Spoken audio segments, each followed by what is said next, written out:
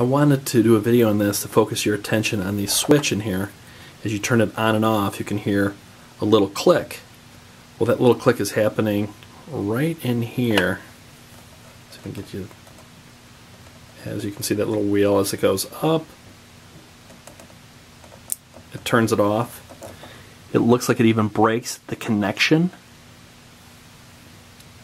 on there. So it's completely off, and then when you want to turn it on, now it's touching. See that little wheel? It's a really cool potentiometer. How about that? Comes with the nut. Got mounting, extra support for mounting.